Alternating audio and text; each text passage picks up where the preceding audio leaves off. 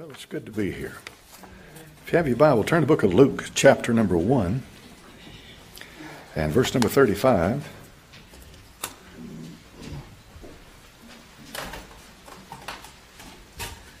We're going to talk about the Holy Spirit tonight, folks.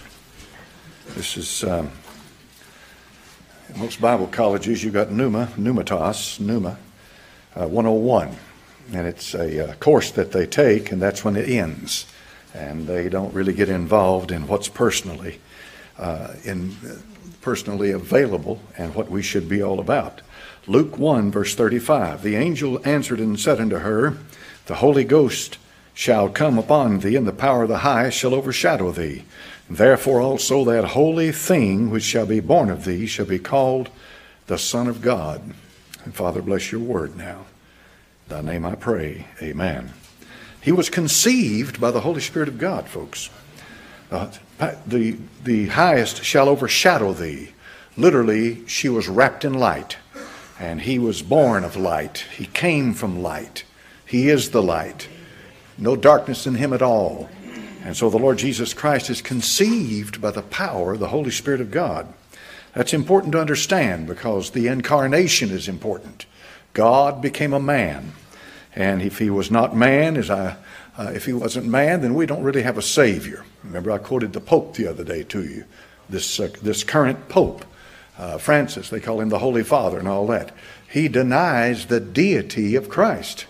That's remarkable because the Catholic Catechism says plainly that Christ is fully God, fully man. But, it's up to him. He's the one who has to give an account. So therefore, he was conceived by the Holy Spirit of God. Not only that, but he was baptized. And his baptism, Luke chapter 3, verse 21. And when all the people were baptized, it came to pass that Jesus also being baptized and praying, the heaven was opened. You can't imagine what kind of a solemn scene this was. Look at verse 22. And the Holy Ghost descended in a bodily shape like a dove unto him. And a voice came from heaven and said, which said, Thou art my Son, my beloved Son, in thee I am well pleased. This is one of the many times that God affirmed and confirmed the Lord Jesus Christ was his Son. Now it was right after this that he was led by the Spirit into the wilderness. But it wasn't before. And first he had to be anointed. The anointing came from the power of the Holy Spirit of God. It's a big mistake to take on a ministry, to try to do something for God in the flesh. And just because you're excited about it, just because you mean well, that doesn't mean God's going to bless it. And if you try to force the doors open, God will not allow it. He won't let you. You can't force the doors open. God must open the door for you and prepare you for that ministry.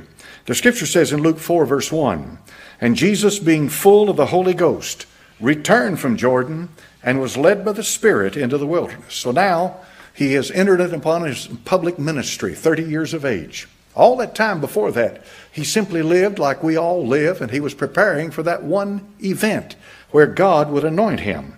Here's what John the Baptist said about that.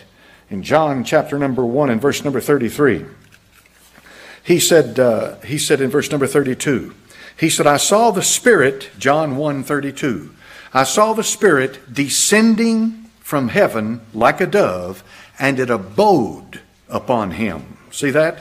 It abode. It remained upon him. Look at verse 33.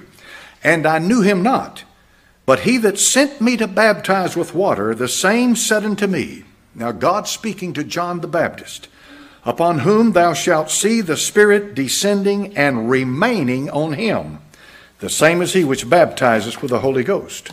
John 3, verse 34. For he whom God hath sent speaks the word of God, for he gives the Spirit to him without measure. Amen. So therefore he was completely empty to be completely filled with the Holy Spirit of God. There's never been a human being that could contain or receive the kind of power that he received. It's very important to understand something. The Lord Jesus Christ was fully God and fully man, but he never did anything in this world as God. In other words, as the second person of the Trinity, relying upon his deity and his power. What he received from God, the anointing was on the man, Christ Jesus. God did not need to be anointed. The deity of Christ did not need any anointing, and he never gave up his deity. But the man, Christ Jesus, was anointed. In Luke chapter number 4, verse 14, Jesus returned in the power of the Spirit into Galilee, and there went out a fame of him through all the region about. So now he is moving about, and he's moving in the power of the Spirit, the power of the Holy Ghost. I'll tell you, folks, I've preached for 43 years, and I've gotten up here sometimes, and I've fought, and I'm glad when it was over. Amen. It's just a battle. And I've gotten up here at times, and I'm telling you right now, just plugged in, and it just flows out like you wouldn't believe. That's the Holy Ghost. And I thank God for it. I don't even fight him more than I have to. I've been through enough dog fights in the pulpit to last me a lifetime. He said in John 4, verse 18, "The Spirit of the Lord is upon me, because he hath anointed me to preach the gospel to the poor. He hath sent me to heal the brokenhearted, to preach deliverance to the captives, and recovering of sight to the blind, to set at liberty them that are bruised." If the Lord Jesus Christ needed to be anointed to preach, don't you think we do? Well, of course we do. This is not something that you say, well, Daddy was a preacher and Granddaddy was a preacher. I guess it's my place to be a preacher. No, sirree. God calls the preachers. The old timers used to say a God called a preacher, and they were right down the line. That's not to say that you can't minister for the Lord and give out God's word and witness and testify. Anybody can do that. All of us should be able to do that. Ready to give an account or the hope that's within us. All of us should do that. But when it comes to preaching the word of God, to open the Bible and say, this is what God has given me, that is a blessed, blessed thing indeed. Now, once you do that, once you open up the Bible and stand up in front of people and begin to preach to them, you'd better back up what you preach. What do you mean? If you preach to people to come to church, you need to come to church. If you preach to people about living right, you need to be living right. Because the truth of the matter is, they're going to watch you. You put a big target on your back the moment that you stand up and announce your calling to preach. He said to preach the acceptable year of the Lord. And on it goes. The Lord Jesus Christ got up and he quoted the book of Isaiah. And he did because the ministry that he was in was the ministry that God gave him. He didn't choose anything. The Lord gave him everything that he had. He chose to come. But from that moment on, his will was the will of the Father. He said what the Father gave him to say. He went where the Father told him to go because he was completely led of the Holy Spirit. Note carefully, led of the Holy Spirit of God. Now, he was raised from the dead. According to the book of Acts chapter number 1, he was raised from the dead and taken up, ascended into heaven. And this is important because this resurrection from the dead, according to the Apostle Paul, was proof that he was the Son of God. Proof that he was God Almighty's Son by the resurrection from the dead. So why would the Son of God need the power of the Holy Spirit? Why would he need it? Why would he need that? He would need it because as a man, he did everything he did by the power of the Holy Spirit of God. Same power that's available to us today. Same power. No difference because it's the same Holy Ghost. And when he ascended to the Father, went to the right hand of the Father, he sent the Holy Spirit into this world. Now the Lord Jesus Christ was sent by the Father. The Greek word is apostello, apostle. That's where we get our word apostle. So therefore the Lord Jesus Christ sent the Holy Spirit unto this world. And he sent the Holy Spirit. And the Holy Spirit, when he comes into this world, doesn't come necessarily as the Holy Spirit. He comes as the Spirit of the risen Christ. That's why the apostle said, if any man have not the Spirit of Christ, he's none of his. The resurrected Lord Jesus Christ comes alive in your life. Not death, life. I've given to them life. They live. Now, if somebody's got to keep you pumped up, preached up, and worked up for you to have your Christian walk with God, you're dead. You need the Holy Ghost. Yeah, well, should I get the Holy Ghost? No, you need to be born again. And then when you are born again, the Holy Ghost is going to move into you. He's going to come in because you can't be saved without him. For by one Spirit we're all baptized into one body. It's the Holy Ghost that puts us into the body of Christ. The body of Christ is a spiritual, mystical thing. How could a man do that anyway? It takes the work of the Holy Spirit of God.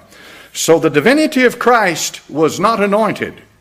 No. But the humanity of Christ was anointed. Now I want you to look at this. Look at Luke chapter 11 and verse number 20. This is quite a thing. Luke 11 verse 20. But if I with the finger of God, notice carefully now, the Lord Jesus is doing everything by the power of the Holy Spirit. But if I with the finger of God cast out devils, no doubt the kingdom of God is come upon you. Now go to Exodus chapter 8 and verse 19. Exodus 8:19. Notice the term finger of God. That's an Old Testament term. Exodus chapter 8 and verse 19. Then the magicians said unto Pharaoh, this is the finger of God. And Pharaoh's heart was hardened, and he hearkened not unto them, as the Lord had said. See the graciousness here? But see how it's called the finger of God? Pharaoh was being given an opportunity to get right with God. Now notice what it says in Exodus chapter number 31, verse 18. And he gave unto Moses, when he had made an end of communing with him upon Mount Sinai, 2 tables of testimony, tables of stone, written with the finger of God. Isn't that amazing? It is. For in the New Testament, devils are cast out by the power of the finger of God. In the Old Testament, Pharaoh is convicted by the finger of God. And then in verse 18 of Exodus 31, the word of God is written in tables of stone with the finger of God. Then in Deuteronomy chapter 9, verse number 10, and the Lord delivered unto me 2 tables of stone written with the finger of God. And on them was written according to all the words which the Lord spake with you in the mount, out of the midst of the fire, in the day of assembly. So what's all that mean?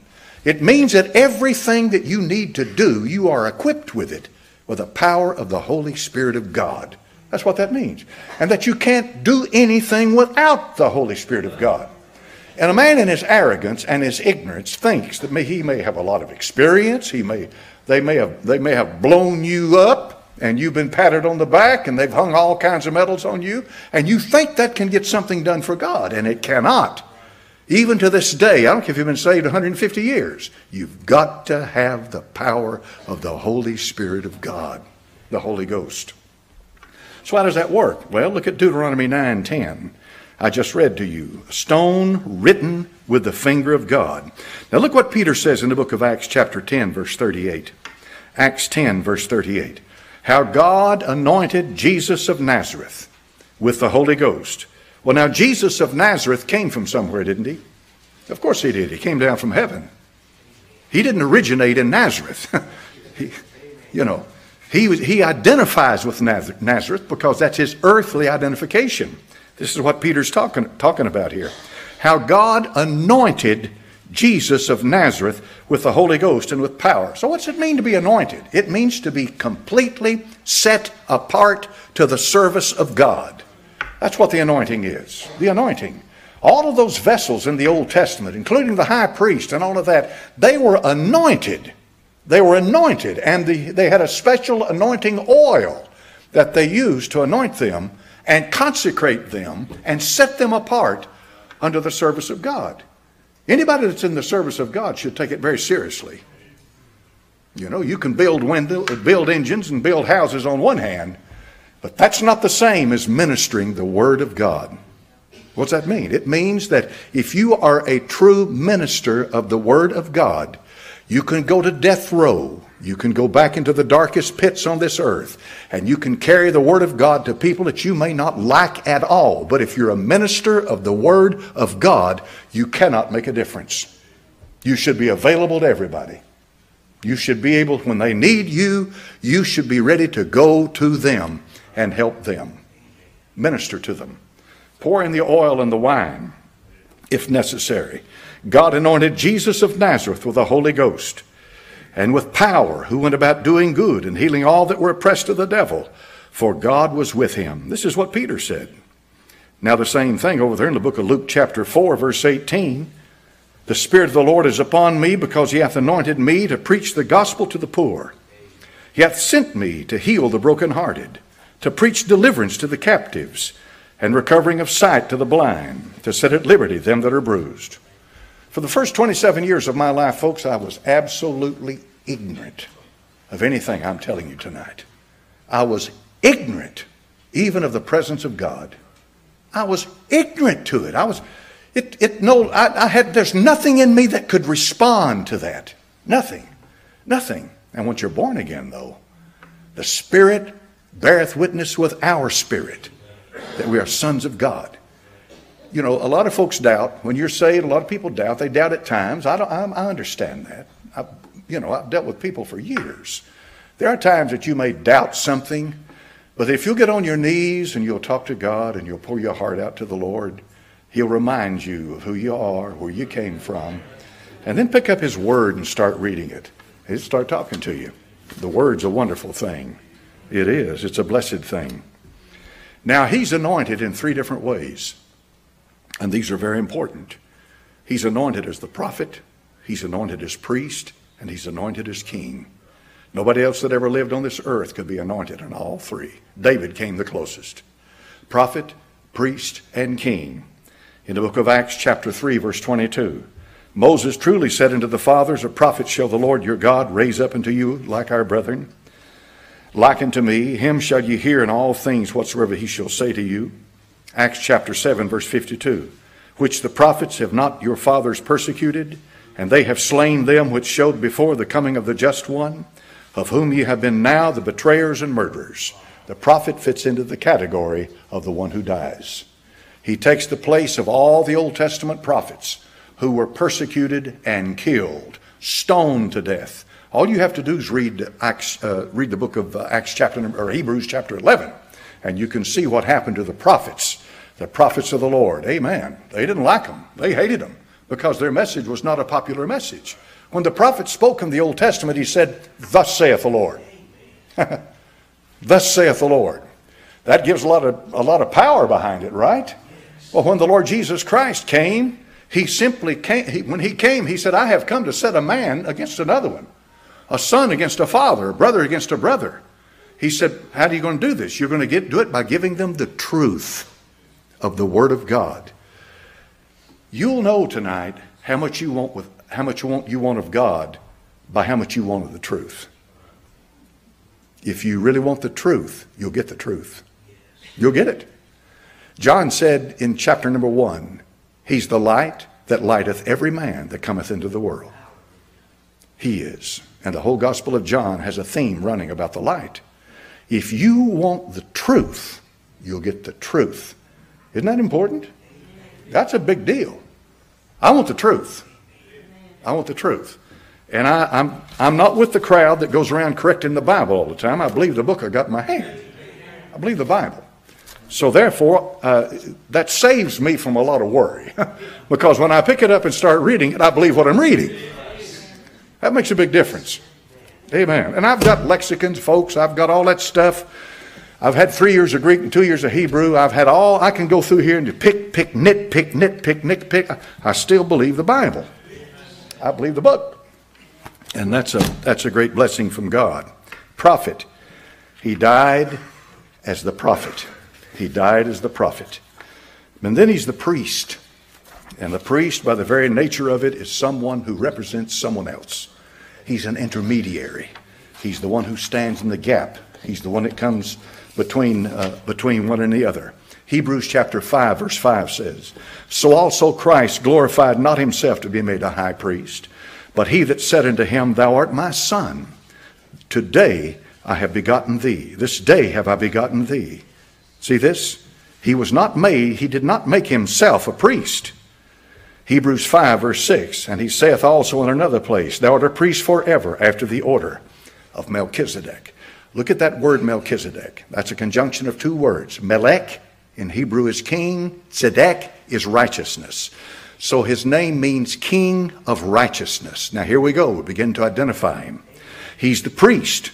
What's he going to do then? If he's a priest, he's going to have to do something for us. We need a priest. We have an high priest who's entered into the presence of God. We don't need a man on this earth to come between us and God. That's arrogance. We don't need an auricular booth where we have some fellow sitting on the other side and we go in there and we confess our sins to him, and then he waves his hand over you and says, my brother, my sister, your sins are absolved. I'm sorry, you can't even absolve your own, much less mine. We all have to give an account. And the only way that sin can be absolved is by the blood of Christ. But here in Hebrews 9, verse 12, neither by the blood of goats and calves, but by his own blood he approaches God. For he entered in once into the holy place, having obtained eternal redemption for us. He went between the cherubim. That's what this means. He went to the mercy seat. That's what this means. Now I'm going to spend some time with this because this is important. This determines whether you go up or you go down. It's what you do with the Lord Jesus Christ, not what you do with the church. If you're a Baptist one day and a Presbyterian the next day, that's not going to do anything for your soul. But what you do with the Lord Jesus Christ is going to make all the difference in the world. And the apostle makes it very clear. Chapter number 9, verse 13 of Hebrews. If the blood of bulls and goats and the ashes of an heifer sprinkling the unclean sanctifieth to the purifying of the flesh, how much more shall the blood of Christ, who through the eternal Spirit, there's the Holy Ghost, offered himself without spot to God. Notice the offering. He offered himself to God. Purge your conscience from dead works to serve the living God. Now look at the contrast. The Old Testament saint purified the flesh. The New Testament saint purifies the conscience. Do you know why? Because the Holy Spirit lets you know you are clean and forgiven inside. The Old Testament saint had a remembrance from year to year to year of those sins. He was forgiven, but he could not be cleansed like we are. Why? It takes the blood of Christ to cleanse sin, folks. Not well-meaning, not dedication, and all that's all good, but it takes the blood of the Lord Jesus. Now look how the writer does this. 1 John 2:2. And he is the propitiation for our sins, and not for ours only, but also for the sins of the elect. I messed that up? You caught me, didn't you? What's it say? The whole world. Now notice the word propitiation. What's that mean? That means that two people are warring with each other. There's a wall between them. He took the wall away, took the anger away, satisfied God the Father, and now the Father is happy and has given all judgment to the Son, and the Son therefore becomes the appeasement, the propitiation. And this is connected with the atonement. It's only found two places, this word in the Bible. Look at 1 John 4, verse 10. Herein is love, not that we loved God, but that he loved us, and sent his Son to be the propitiation for what? Our sins. One of the hallmarks of a Christian is that he knows his sins are forgiven. Do you remember Susan Atkins? Do you remember the murderer? She was a murderer. And I told you how that in that prison cell, she had opened the Bible and she said this light came in and she came into the presence of God and she began to weep and she said, I felt so clean. My sins were forgiven. Well, preacher, I don't think that's fair. It's not a matter of being fair. It's a matter of the blood of Christ. Making a difference who you are, the blood of Christ. I don't care who you are and what you did. We may not like it, but that's not going to change God. His blood will cleanse from all sin. You might be the victim, and you might have every justifiable right to despise the one that did something to you. I understand that. I do. I'm not overlooking something that important. He may have murdered your mother. He may have murdered your father. He may have murdered your wife or your husband or one of your children. And he's a murderer and he's guilty and he's going to hell. But if he confesses his sin and receives the Lord Jesus into his heart, that blood is powerful for him too, just like it is for me and for you. The blood's blind. It's blind. It's effectual, completely and absolutely effectual. You let it touch a soul, and that soul is clean from that moment on. And so he tasted this. He died for the sins of the whole world. Now I want you to notice this thing right here in 1 Corinthians chapter number 1, verse 30. But of him are ye in Christ Jesus, who of God is made unto us wisdom and righteousness and sanctification and redemption. See that? Now I'm going to go back and read 1 John 2:2. And he makes the propitiation for our sins. And not, I noticed some eyeballs here. What am I messing up? Go back and look at it. 1 John 2:2. This is important. I'm trying to force something on you tonight. What does it say? 1 John 2:2. And he is what? He is the propitiation. See what I mean? He is. I know what he did, and I thank God for what he did, but it's who he is. That's what matters. Who is he? You see. And of course, he's the Savior of the world. I understand that.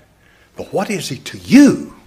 What did John say? He is the propitiation for our sins, and not for ours only, but also for the sins of the whole world. See that? He is the propitiation. He is salvation. As the Apostle Paul, he is wisdom. He is righteousness. He is sanctification. He is redemption. And these are all wonderful things. They're beautiful things. These are holy things. They're scriptural things. But for you to think that you can approach any of this and have any of this by going around the Lord Jesus Christ or circumventing him in any way, you're like the thief that tries to enter in by the back door or by another way. Won't work. God won't let you in. The only way you can come in is through the door that Christ opened. That's his flesh. We have a new and living way. Not a new and dead way. A new and living way. Our Lord Jesus Christ, bless his righteous name. There's no name like his name. He's worthy of our praise. Hallelujah. I would that Temple Baptist Church would fall in love, get carried away, become fanatical, just get blown away about the Lord Jesus Christ. Well, I don't want to be called a fanatic preacher. Are you a fan? We got 100 and something thousand fans sitting over there on Tennessee River. Do you know what the word fan came? You know the root for the word fan? What? Fanatic. I'm not trying to be against him or anything like that, but that's what it means. He's everything or he's nothing. So, he's the propitiation. And the apostle lays it out well for our sins. I love that. I love that. Romans chapter number 3, verse number 25. Whom God hath set forth to be a propitiation through faith in his blood, to declare his righteousness for the remission of sins that are past through the forbearance of God. You see, that's a big word. To declare his righteousness. What do you mean that, priest? It means that God will not let the Old Testament saint languish in his sins. When the Lord Jesus Christ went to the cross and he died for their sins too. And in Acts chapter number 2, when he talked to Israel, men and brethren, what shall we do? They said, believe on the Lord Jesus Christ and thou shalt be saved in thy house. All right? He died for the remission of sins. Now, ask you a question. Have you ever bought anything? Have you ever purchased anything? Did you ever have anything associated with called a remittance? How many of you remember the word remittance? To remit, what does that word mean? That means you have to give something back, right? You remit. It's a remittance. You bought you get whatever it is, nothing, shirt, whatever. Your remittance is what you give for it, what you give back.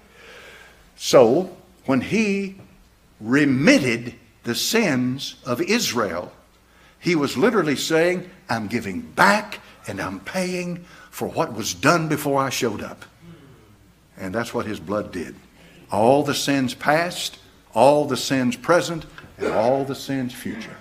So you mean to tell me tonight, preacher, that one man, just one man, dying on a cross, shedding his blood, can wipe away all the sins of all humanity, past, present, future? Is that what you're telling me? Yep. That's exactly what I'm telling you. And I'm going to add this to it. He's the only one that can. I don't care how dedicated you are to Buddha. I don't care how dedicated you are to any of the rest of it. Christ is the only one that can wash away your sins. So he makes it very clear. It is the hilasmos. What is that? That's just a big Greek word that simply means the atonement, a covering. The atonement literally means to cover. In the Old Testament, when Noah built the ark, do you know what he did to the ark? He put the wood together, and then what did he do on the outside of it?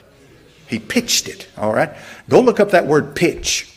In Hebrew, it is kafer. It literally means to cover. See?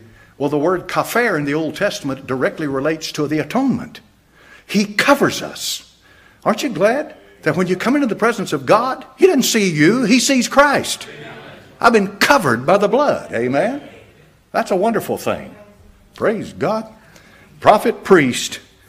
He ministers now as the priest, and then he's the coming king. Hallelujah. Luke 19, verse 38. Blessed be the King that cometh in the name of the Lord. Peace in heaven, glory in the highest. And the multitudes that went before and that followed cried, saying, Hosanna to the Son of David. Blessed is he that cometh in the name of the Lord. Hosanna in the highest. The word Hosanna, you all know what that means? It means save now. Hosanna, save now. Save us now. And if he had saved them then from the Roman oppressor, they would have welcomed him as their Messiah. But he didn't come to save them from the oppressor. He came to save them from sin. He came the first time as the suffering Savior. He'll come the second time as the Son of David, the King of Kings and the Lord of Lords. Hosanna to the Son of David. Now, when they cried out, Son of David, you remember the blind man? You remember him? He said, O thou Son of David, have mercy on me. He was appealing to him, saying, I am a Jew, I am an Israelite, so are you, and you are the king that's come in the name of the Lord, because you're the Son of David. That's important. Look at Matthew chapter number 1. Matthew 1. Remember, the Gospel of Matthew is written by Levi, and it's all about the kingdom. The kingdom, the kingdom, the kingdom, the kingdom. Time and time and time and time and time again. And there's a reason for that. Because they present you with the king. Matthew chapter 1, verse 1. The book of the generation of Jesus Christ, the son of David, the son of Abraham. Now, what's wrong with that chronology there? When did Abraham live? Pardon? Yeah, long, yes. 1900 BC. David is about 1000 BC. You're looking at 900 years. And yet, when the genealogy is laid out for you here in Matthew 1, he puts David above Abraham. Well, one of the reasons is because Abraham didn't come to give a kingly line. Abraham's the father of the faithful. But David, what did God say to David? He said, there shall never fail a what? One of your man to sit on the throne of Israel. And the Bible says he gave him the sure mercies of David. When the Lord Jesus Christ showed up as the son of David, he's simply saying these are his credentials to be the king. And so when they cried out and said to them, O thou son of David, this is a Jew, an Israelite, Hebrew, calling out and saying, I know who you are. You're the king. And I appeal to that kingdom, to that kingship, to that. And he did. But now he's not the king in this world, in that sense. He's the coming king. Revelation 19. Saw heaven open, behold a white horse, and he that sat upon it was called Faithful and True. And in righteousness he doth judge and make war. And he had a vesture, and on his vesture was written the name King of Kings and Lord of Lords. All the kings will bow to that king. All the lords will bow to that Lord. There's none higher. King of Kings. He's coming. As he comes to the king, he brings the kingdom. Amen. Father, bless your word tonight. Do everything I can to exalt the Lord Jesus. Lift up his righteous name. There's no other name like his name. I must decrease. He must increase. I must fade away. He must be exalted and brought to the forefront. And as long as we do that, as long as we understand that he must be primary. He must be first. He must be first in everything. He has the preeminence. will do well. In Jesus' name I pray. Amen. Amen.